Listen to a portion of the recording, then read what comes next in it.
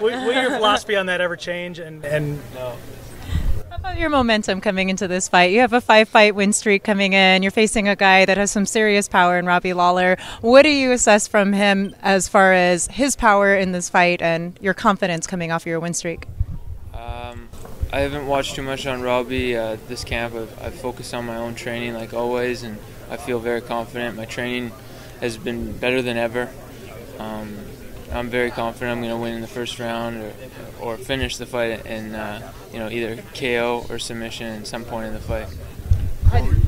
Did you go back and Where do you think the winner of your fight between you and Rory will be on the scale of the welterweight after the fight? Where do I think I'm going to be? Do you think the winner of your fight will be close to a championship fight? Or? Yeah, probably. I think any fight in the top 10, if you have a great performance, it's going to launch you up towards the top. So that's what I plan to do. You plan on going to middleweight at some point? Yeah, I want to be the champ in 170 for a while, but I'm going to challenge other weight classes. You'd rather be champ at 170 than go to 185? Yeah. Eventually, not like win the belt and leave. I mean, right. I want to make my I want to, mark my territory here at 170 and then start exploring other areas. if you wanting to do that, what is the plan going forward? Do you just keep taking fights until George kind of ends his reign, or how's this work? Yeah, you just keep taking fights and, one step at a time. Rory, you came in for some criticism from some quarters after your last win. Other people thought you just executed a game plan. After that win, you seemed to just shrug off that criticism. Afterwards, when you went home, did it bug you in any way? I mean, you won the fight. You did your job. Did it irk you to have somebody criticize the way you did it? There's always going to be criticism. That fight in particular has been the most I've been criticized, but it really didn't bother me too much. I don't follow the media too often and things like that, or what's being said about me. I really just been working hard in the gym, and I'm going to put on a great performance this Saturday, and you can expect that. Part of the criticism came from your boss at the UFC. I mean, did that leave a mark? Not really. I heard what he had to say that night, and I listened to it, and I understand it, and I'm going to try to find a balance that makes everyone happy. Are you willing to take more risk this time around against Lawler? I don't think it was about me taking risks. I think it was about Ellenberger taking risks that he wasn't willing to take. And do you think Lawler is going to take more risk? Yeah, I mean, Robbie's one of those guys that comes to fight every time, and he's going to leave it all out there, and I think a guy like that is going to make an exciting fight with me. Where do you rank Robbie in terms of striking in the division? You face Carlos Condit, one of the best in the division. Where would you put Robbie right now in the welterweight division in just pure striking? He's one of the best in the world, without a doubt. He's not fighting at the top of the UFC for no reason. He's got some impressive KOs in his last few fights, so he's up there. What are your thoughts about the main event Saturday? I think George is going to dominate his fight. I think it'll be a great performance. Rory, do you think that you're just cursed to always be compared to George? I mean, if you win the 170-pound title, it just seems like that comparison will always be there. Like, how good is he compared to George? What did he do compared to George? Or do you think that over time, and once George retires, that you'll be able to leave your own mark? Yeah, I'm a young guy, and I've been brought up behind George in the last few years, so I understand where it comes from, and I get it. It's a part of it. It happens to all young guys who train with legends of the sport. And all I could do is basically keep taking a step forward in my own career, putting my own footprint in the sport and becoming a legend myself. And and then one day, hopefully, a younger guy under me coming up can be measured up to me. It's just the way this combat sports are. Does it put more weight on your shoulder to have all those expectations to be the next GSP, stuff like that? No, I'm not trying to be the next George. I'm just trying to be the best I can be. And you talked about it earlier, but you plan on moving up weight class at some point. Do you have difficulties to make weight at 170? No, not at all. Not at all. I don't have any difficulties making this weight. I have a good nutrition program that I follow, and I'm healthy when I fight. The whole 185 thing is just about challenging myself.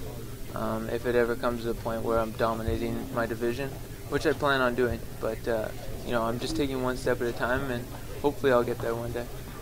Are you kind of impatient now? Are you eager to have this championship fight sooner rather than later?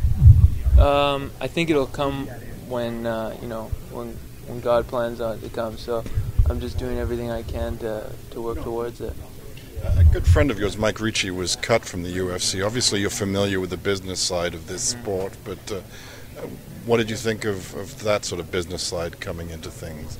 Yeah, it was unfortunate. I mean, I really think that Mike is one of the top talents in the world at 155, and I really believe he'll be back. And you know, it might be a blessing in disguise in the long run for him. I believe in him, and I think he'll be a champion one day. You've been gunning for that rematch with Carlos Condit for a while. The timing just didn't work out on this one, but were you disappointed at all you didn't get Carlos? Is that still something that is like deep inside you want that fight at some point? It was a disappointment for sure. I definitely would like to challenge him again. I think I've come a long way since that fight, and I'd like to prove it to myself more than anything that I've overcome that obstacle and beat him. I believe it'll happen in the near future. I think Carlos isn't going anywhere. I think he's one of the top talents at welterweight for a long time, and I think we'll definitely have that fight. You see him beating Matt Brown? Yeah, I'm confident that Carlos will have a great performance against Matt. That kind of sets it up perfectly. If everything works out right, you and him both win. Yeah, we'll see. You know, I really can't control any of that. I just really just focused on Robbie Lawler on Saturday night. How much work did you and George do together for this your respective fights? Yeah, you know, we both were fighting a lefty, so it was good. There was a lot of good talk and training methods that we shared. So it was a great camp for both of us. We're both feeling very sharp. That's different than last time, right? I mean, you guys didn't work as much together before your fight with Jake, is that right? It was more of a scheduling thing, you know, different fight times, you know, leaving, you know, and then strategizing for different style of opponents. So that's all. Have you got to work out in the full-size octagon that he had in there, and what do you think that gives the TriStar athletes an advantage in their upcoming fights? Yeah, it's great to have that UFC cage in our gym. It's been nice being able to visualize in there the different surface that we get to work on. You know, it's good to have experience on it because it's not the same surface as a regular gym mat, so it's interesting. Do you ever worry that you'll be forced into a position to make a decision to move up in weight class if you're dominant over the rest of the welterweights? Do I feel I'll be forced? Do you ever worry about that day when you're forced to either fight GSP or you have to move up? I'm not worried. I'm just taking it one step at a time.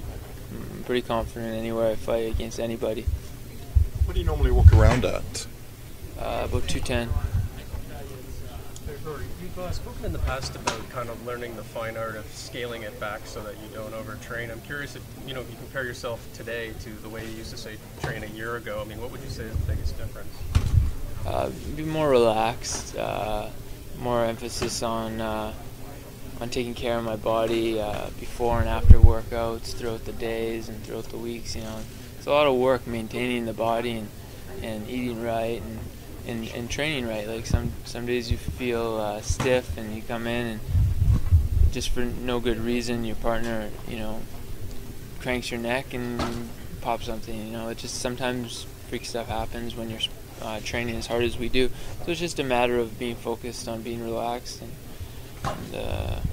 taking care of the body. And then, you know, if stuff happens, then that's what happens. You know, we're not dancing here. It's a hard sport to train for, and it's a fine balance of staying injury free but getting, you know, as good as you can. Well, you said earlier that you're going to try and find a balance between, you know, maybe the criticisms that Dana made of your last fight, but then also just fighting smart. But I mean, there's got to be a part of you, right, that's sort of defensive about it, saying like, I'm a young guy in my career, I'm going to have a long career. Taking punches just doesn't make sense for me at this point in my career. I mean, was there that part of you that was kind of like, no, he's wrong? I felt that I was doing the right thing. I was setting Jake up for, you know, a knockout shot or setting him up for other things. But he, you know, he was sitting back and getting jabbed and getting kicked, and you know, he was just sitting out in the open, getting picked apart, and maybe there was a couple things that could have been more offensive that I learned from, but I don't think most of the criticism should fall on me, because I understand the technical side of things. You know, a lot of people in this sport that criticize it don't actually understand the amount of technique that goes into striking or just the whole MMA thing. So I really think a lot of it falls on Jake's decision to sit back and get picked apart. Do you think he didn't know what to do with you? I think he did. I think he's just he froze up? He froze. You know, I think I froze him and wasn't willing to engage after that. You've gone back-to-back fights with DJ and Jake, talking a lot of trash beforehand, saying a lot of crazy things, kind of amping up the intensity. This time, Robbie, he's more about action, doesn't really say a lot. Do you prefer an opponent that just wants to fight, doesn't really need to trash talk you to get hyped up for a fight? Yeah, it doesn't require as much energy when you're doing interviews and stuff, having to hear what your guy said and them expecting an answer out of you. It's quite nice. You win on Saturday and George were to lose. Where do you put yourself in the title picture now? I don't know. Just focusing on myself, man. I can't really answer. Trying to set you up in a different way there. I know you are. I can't control those things. I think me and George are both gonna have great performances, and whatever happens, you know, everything will fall in place as God plans, and I have faith in that.